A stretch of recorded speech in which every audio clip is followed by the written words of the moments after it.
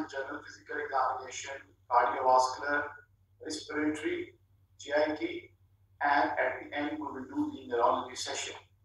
Now I am starting with a general physical examination. Whenever you go to the patient, it is always preferable that you should introduce yourself, ask patient name, and then take his consent and warm your hands and note his general behavior. मेरा नाम doctor Saqib है, आपका नाम है उस्मान। मैं medical student हूँ और आपका मुआयना करना चाहता हूँ। क्या आप मुझे कुछ इजाजत देते हैं? I will start with a general physical examination. In general physical examination, first you will check the vital signs, which include pulse, temperature, respiratory rate, and blood pressure. Pulse, respiratory rate, temperature, and blood pressure. So, before you start, you can place the thermometer in his axilla.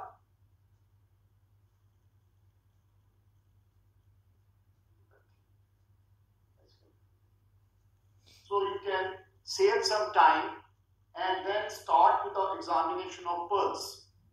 Keep the arm in a semi-prone position and then flex wrist little bit, and with the left arm you should feel with 3 fingers the pulse, the radial pulse.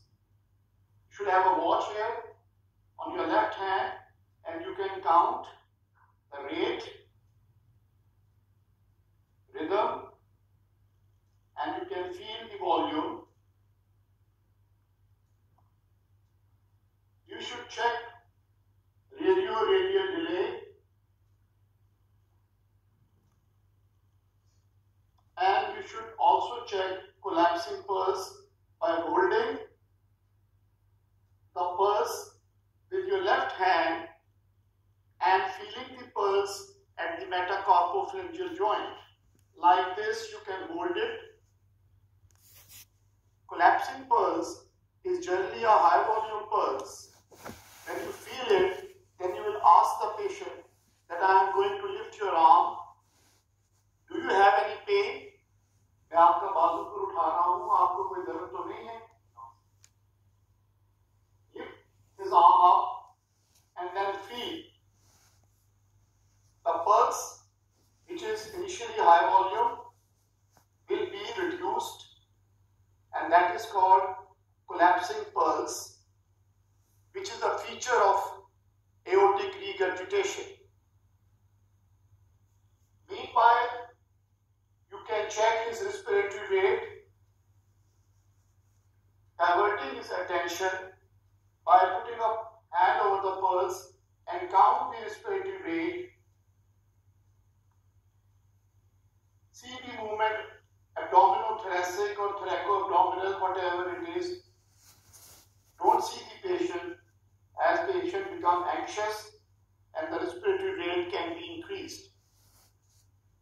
Count for 30 seconds and you can multiply with 2.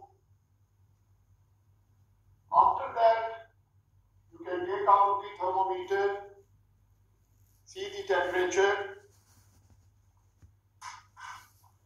and then check his blood pressure. I will demonstrate the blood pressure later on.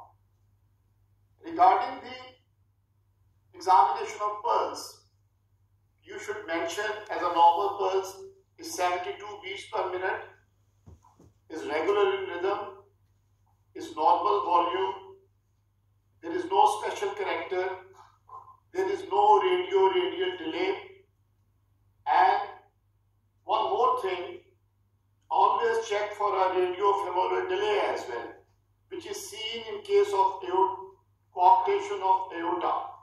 Ask him to lie down. Feel the radial pulse and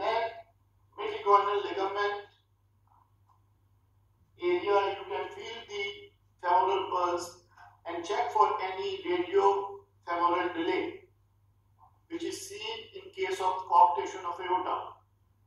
Now I repeat again, because the examination of pulse is very important. Keep the patient semi-prone position. Feel with the left hand. Count the rate, rhythm, volume. Check for radial delay. Check for radiofemoral delay. Feel for collapsing pulse.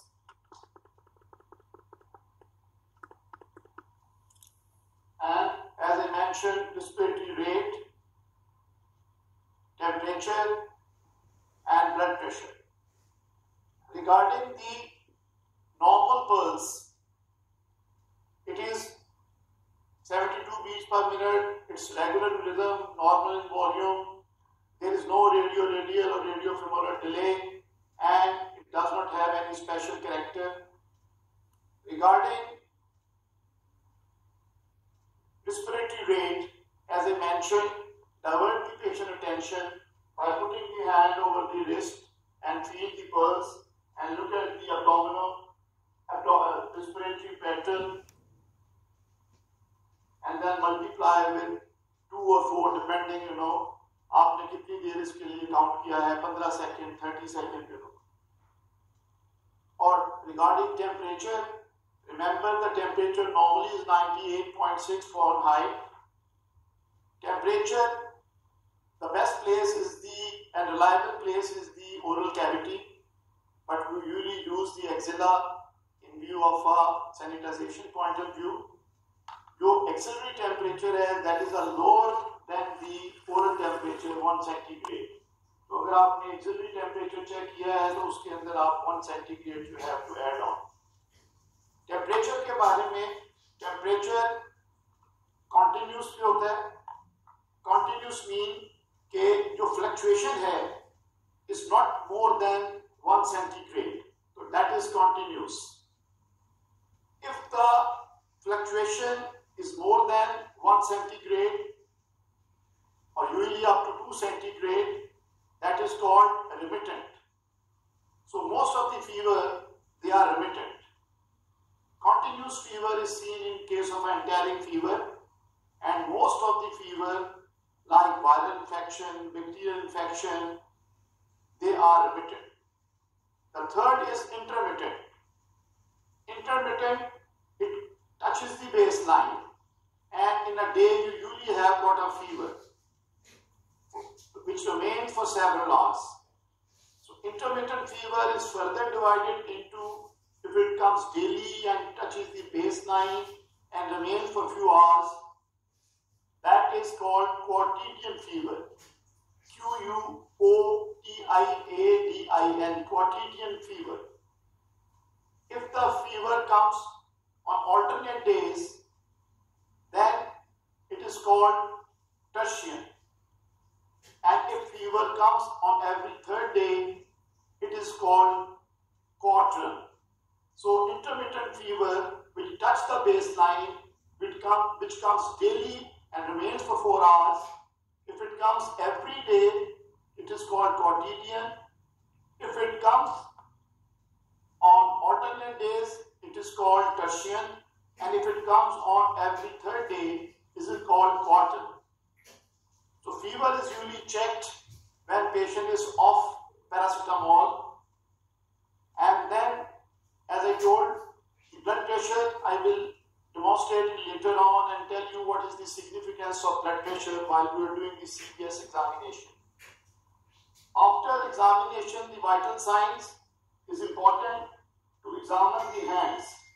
As a general physical, in hands, the important things are finger clubbing, koilonychia, and echonychia. Finger clubbing is very important physical sign. The finger clubbing is a loss of an angle between the nail and its nail bed. That is the first official sign of finger clubbing.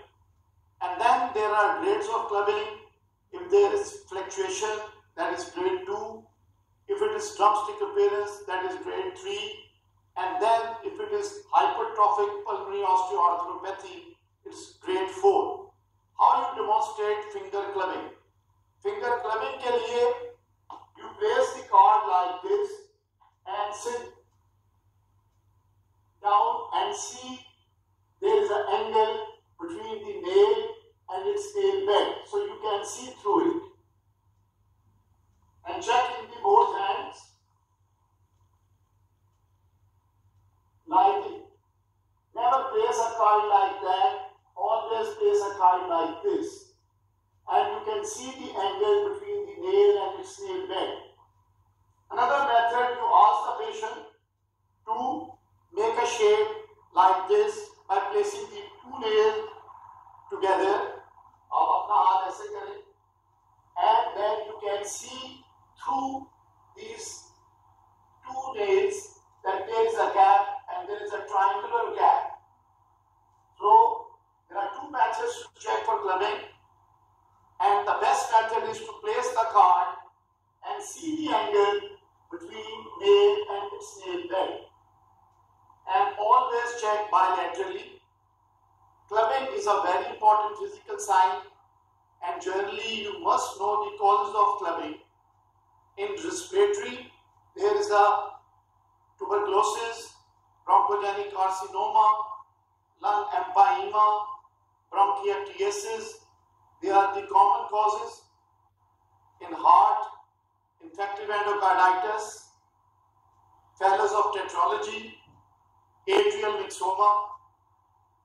In GIT tract, inflammatory bowel disease such as Crohn's disease, liver cirrhosis, and malabsorptive disorders like celiac disease and pimples.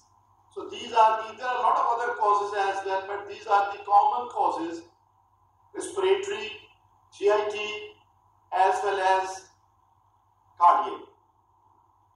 Then the other thing which we would like to see in the nail is the koilonychia. Koilonychia, the nail is become brittle, rough, and it is concave.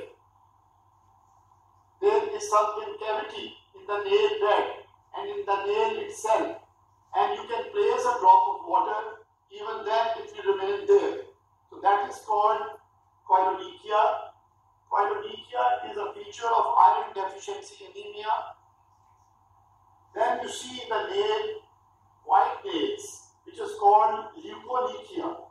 And the leukonychia is a feature of hypoalbuminemia. So after examining the vital signs, examine the hands for clubbing, for koilonychia, for leukonychia. And as I mentioned, the clubbing is very important. You should know the causes of clubbing, how to check the clubbing, and then the other important thing, how to grade the clubbing. The first grade is a loss of angle between the nail and nail bed, and second, there is an increased diameter transversely as well as anteriorly, and that results into a fluctuation. Then it becomes to a drumstick appearance, and then in last it becomes a hypertrophy. Along with the nail changes, there is a hypertrophy at the level of radius. So that is called grade 4 clubbing. और clubbing का तरीका पता होना चाहिए, koilonychia, leukonychia. After hands, you look at the eyes, and eyes के अंदर pallor, jaundice, that is important. Pallor के लिए you will ask the patient to look up.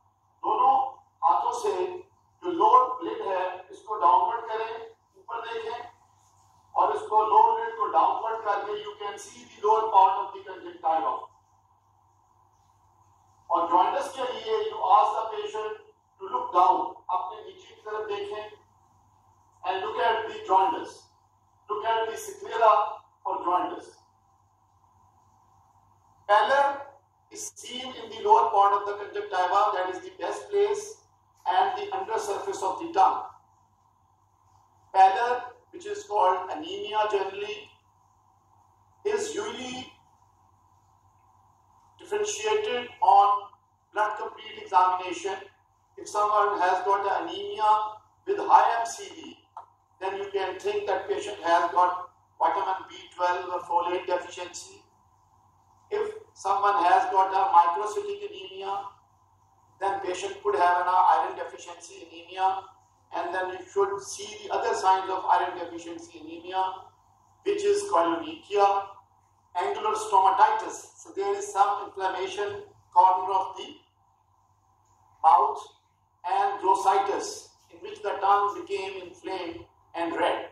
So anemia further differentiate होता है CBC पे, और CBC के अंदर अगर ये macrocytic है तो vitamin B12 and folate deficiency, अगर ये microcytic है तो then generally is an iron deficiency anemia, and then you have to see the other signs of anemia. Jaundice जो है, you always look at the sclera, because sclera has got a strong affinity with the bilirubin, and that's why the sclera is seen, because sclera has got a lot of elastin tissue, and elastin tissue has got a strong affinity with bilirubin. देखने का तरीका मैंने आपको बता दिया है, नीचे देखें और अपर लिप्स को ऊपर उठाएं, और जॉन्डिस के लिए जरूरी है कि पेशेंट की ब्राइट लाइट होनी चाहिए. जॉन्डिस का differential diagnosis comes with कैरोटिनीमिया. कैरोटिनीमिया mean there is a excessive carat injection. उसके अंदर जो बॉडी है वो येलो हो जाएगी, लेकिन स्क्लीरा विल रिमेन स्पेयर. सो कैरोटिनीमिया के अंदर there won't be any involvement of sclera. Jaundice के अंदर स्क्लीरा विल बी इन्वॉल्व. कैरोटिनीमिया के अंदर जो other part of the body है that will become yellow. Jaundice you should know, इसके कॉजेस, कॉमन कॉजेस में pre hepatic jaundice, hepatic jaundice and post hepatic jaundice. तो pre hepatic के अंदर haemolytic anaemia, that is important, and then enzymatic deficiency like Gilbert syndrome is important. और hepatic के अंदर lot of causes acute and chronic liver injury, और post hepatic के अंदर generally obstruction in CVD, stone, stricture, carcinoma. So causes of jaundice you should be well aware how to classify it. Remember, whenever there is obstructive jaundice, there will be other sign of obstruction, like jaundice will be generally deep, there will be a pruritus, and the nail will be shine, and the other, like the liver could be enlarged. If patient has got a pre-hepatic jaundice like hemolytic anemia, then patient along with jaundice will be anemic. And if patient has got a jaundice due to the liver disease, then you have another stigmatas of chronic or acute liver disease. Jaundice के बाद आप oral cavity देखेंगे. अपना mask पीछे करें.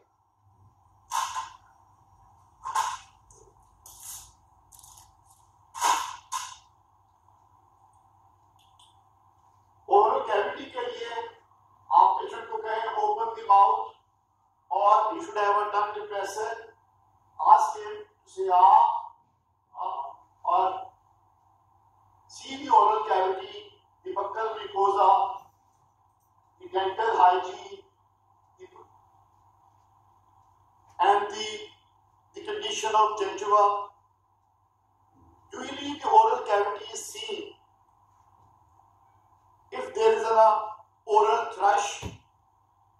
In cases of oral thrush, you have got the whitish membrane, and then you can see under the surface of tongue in oral cavity.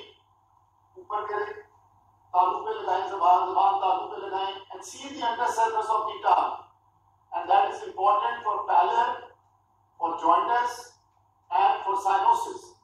So oral cavity is generally seen for pallor, for anemia, for jaundice, for cyanosis, oral thrush, mouth ulceration, and then there are a lot of other conditions, like lichen planus in hepatitis C, you can see, but that is a little bit postgraduate stuff. And then after oral cavity, the other thing, you will move downward now to examine the neck. And in neck, you have to examine the lymph nodes. You should examine the thyroid gland and the JVP. There are three things you should examine in the neck. That will be the lymph nodes, the thyroid enlargement, and JVP. So I will demonstrate you how to examine the lymph nodes. आप बैठे उस तरफ अपना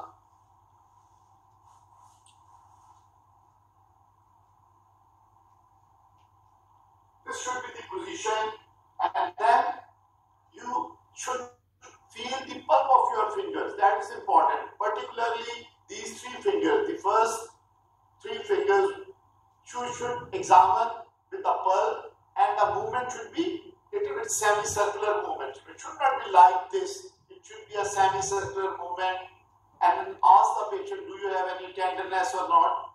Feel the lymph nodes. Are they tender? Are they firm? Are they discrete? Are they matted? Because if lymph nodes they are matted, then you will say the patient has got tuberculosis.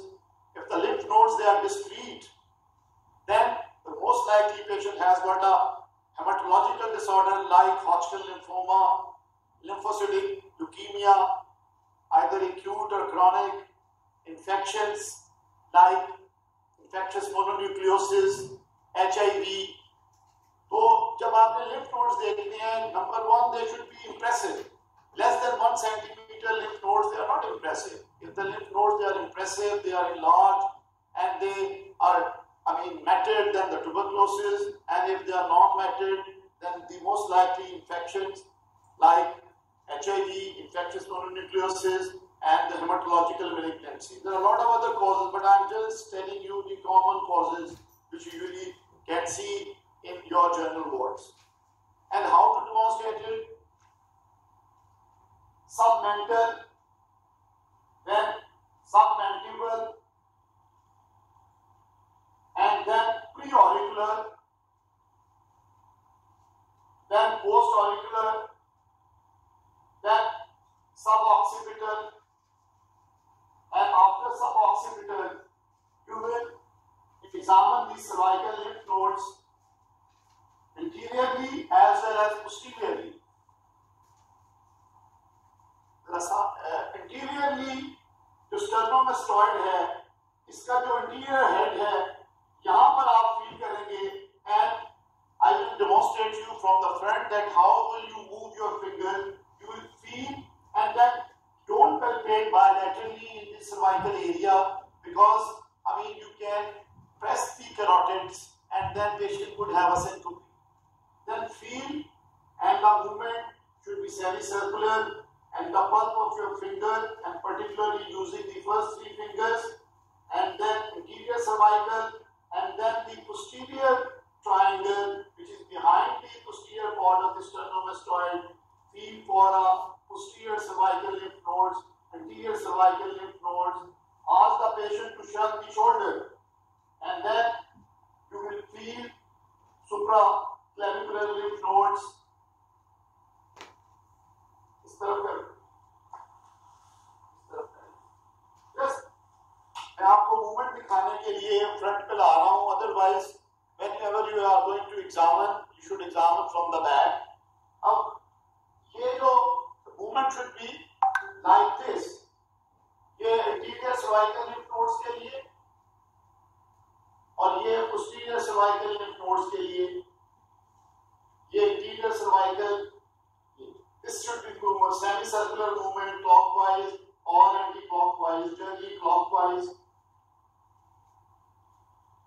और जैसे मैंने बताया है, जब आप देख लें तो देखें कि ये टेंडर है, नॉन टेंडर है, मैटेड है, डिस्क्रीट है, क्योंकि डिफरेंशियल डायग्नोसिस इसके ऊपर डिपेंड करता है.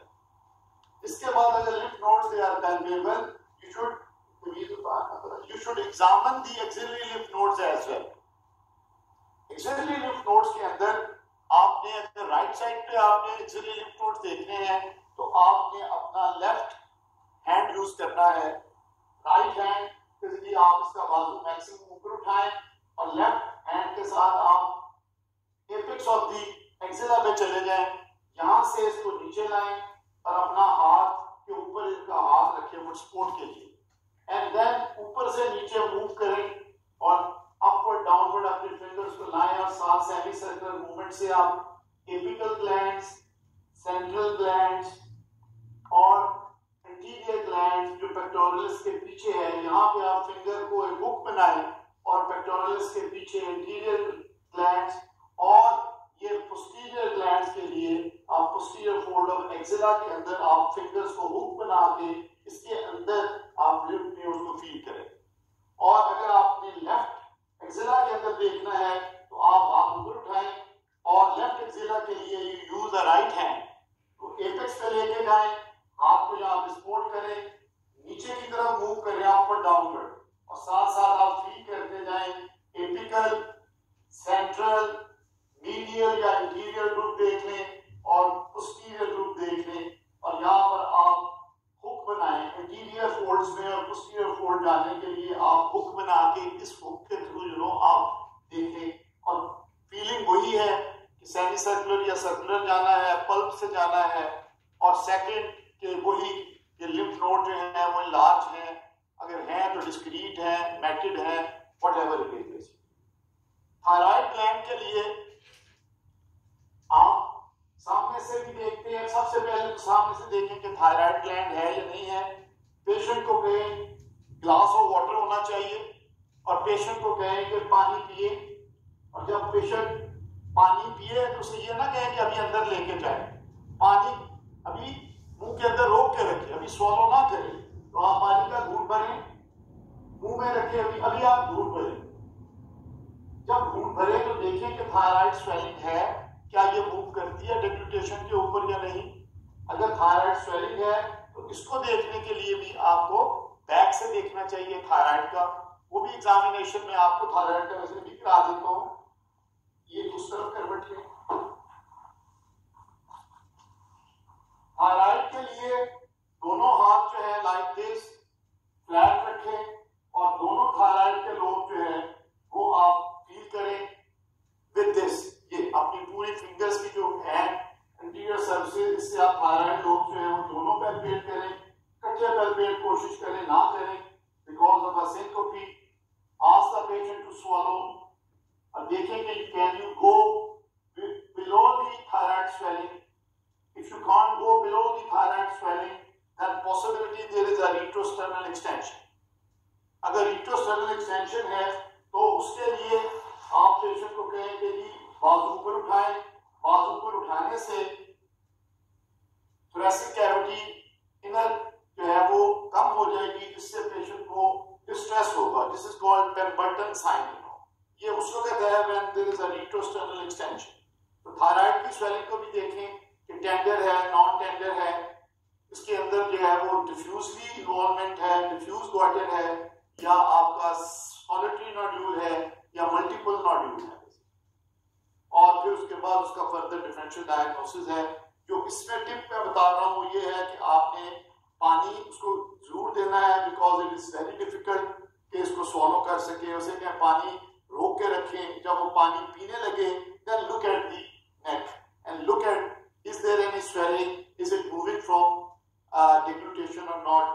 दूसरा, अगर कोई थायराइड swelling है, you ask the patient, ज़बान बाहर निकालें and look at the swelling, midline swelling। If there is a thyroglossal cyst, then by putting out the tongue, the swelling will move। Thyroid enlargement के अंदर जो है वो ज़बान बाहर निकालने से थायराइड मूव नहीं करता, वो डेग्लूटेशन के ऊपर मूव करता है। थायरोग्लॉसल सिस्ट है जो कि ज़बान बाहर निकालने से मिड लाइन स्वेलिंग जो है वो ऊपर चली जाती है। इसके बाद जो है वो जो जेवीपी है, जेवीपी देखने के लिए इंपॉर्टेंट है कि पेशेंट जो है वो 45 के एंगल के ऊपर होना चाहिए। 45 के एंगल के ऊपर होना इसलिए जरूरी है कि जो राइट एट्रिया के अंदर जो प्रेशर है उसकी वजह से जो वेन के अंदर जो ब्लड का कॉलम बनेगा it won't be above clavicle, it will be always below the clavicle. Clavicle से ऊपर अगर नॉर्मल राइट एट्रियल प्रेशर है, राइट एट्रिया के अंदर कोई प्रॉब्लम नहीं है क्योंकि JVP is related to the right atria. अगर राइट एट्रिया के अंदर प्रेशर नॉर्मल है तो जो इंटरनल जुगुलर वेन जो कि राइट एट्रिया में आ रही है उसके अंदर जो कॉलम बनेगा you can not C above the clavicle. अगर आप above the clavicle 45 के एंगल के ऊपर कोई इंटरनल जुगुलर वेन देखते हैं और उसके अंदर कोई पल्स है तो it means the JVP is raised. तो JVP jugular venous pulse है, and whenever there are neck pulsation you have to compare with carotid pulsations. So suppose there are some pulsation in the neck, then how you can differentiate from the carotid pulsation? Remember the carotid pulsation, if there are some pulsation in the neck, feel those pulsations. If they are palpable, they are carotid. If the pulsations they are not palpable, they are venous. That's number one. Number two, there is a definite upper level in JVP. अगर कोई blood right atria से when में आता है तो कहीं ना कहीं जाके उसका एक अपर डेफिनेट लेवल बनेगा. आर्टीरियल के अंदर ब्लड जो है वो आर्टरी के अंदर थ्रू एंड थ्रू पास कर रहा है, लिहाजा उसके अंदर there won't be any upper level.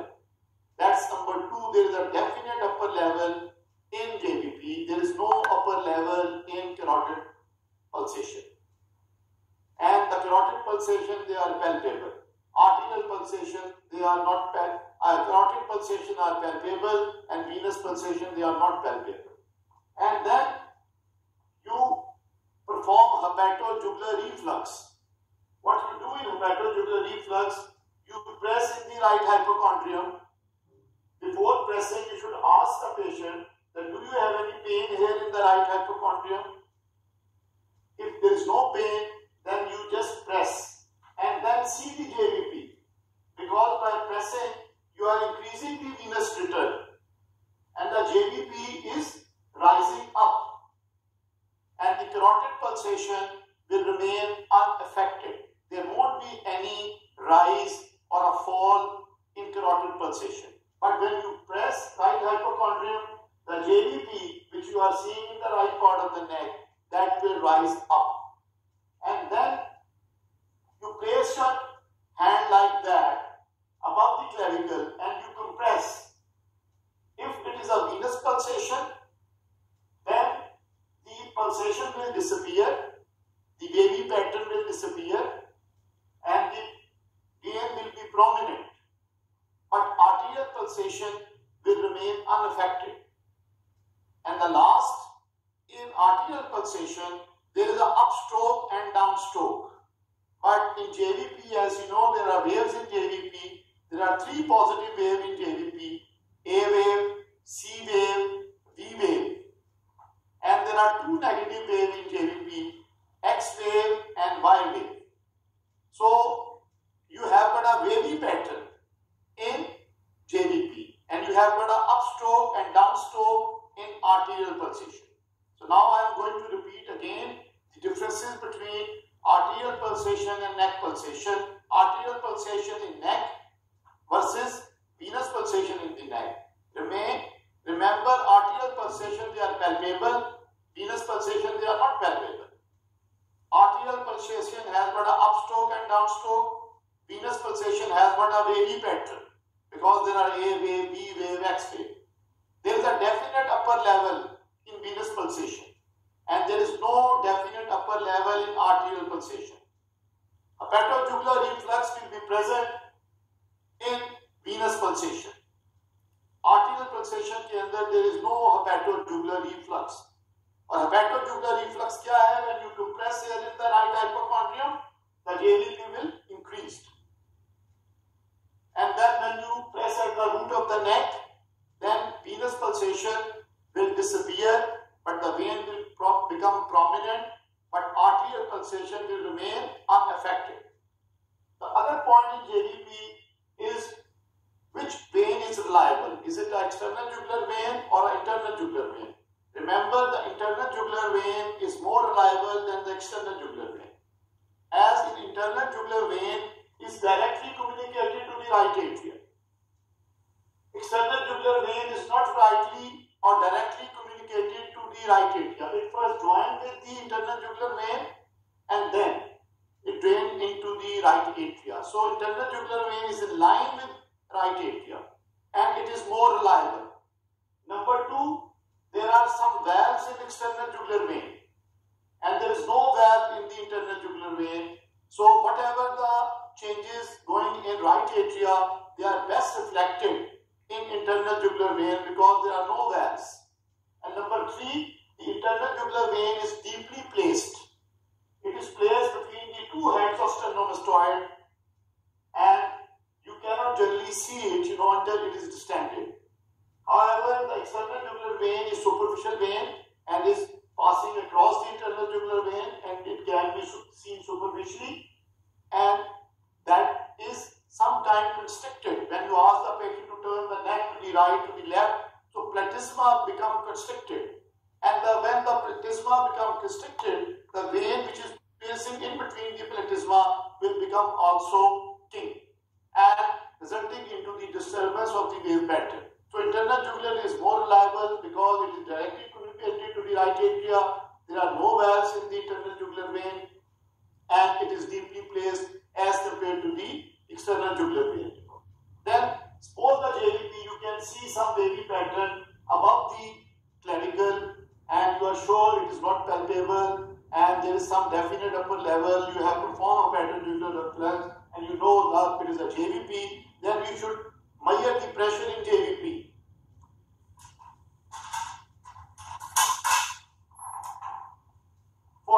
For measuring the JVP, you place this measuring foot at the level of sternal angle, and that should be right angle to the surface. It should not be right angle to the patient. It should be perpendicular to the surface, to the bed. And then you see the upper level, and then place another foot to the upper level, and that should be parallel, and wherever it cross, then you can measure that part. Suppose there is place the foot here, and then another is in the at the level of upper part of JVP, and wherever it does cross, that will be JVP in centimeter.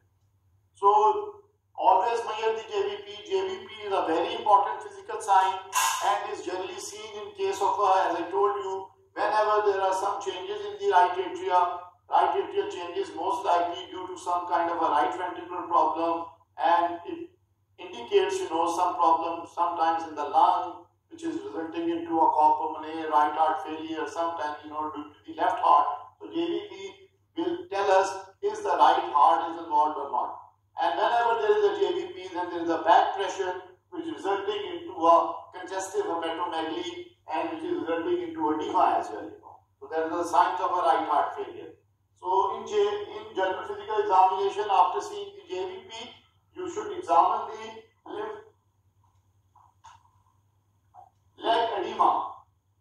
In leg edema, remember the important place is above the medial malleolus, and with the thumb you press for at least 10 to 15 seconds, and then feel the pit.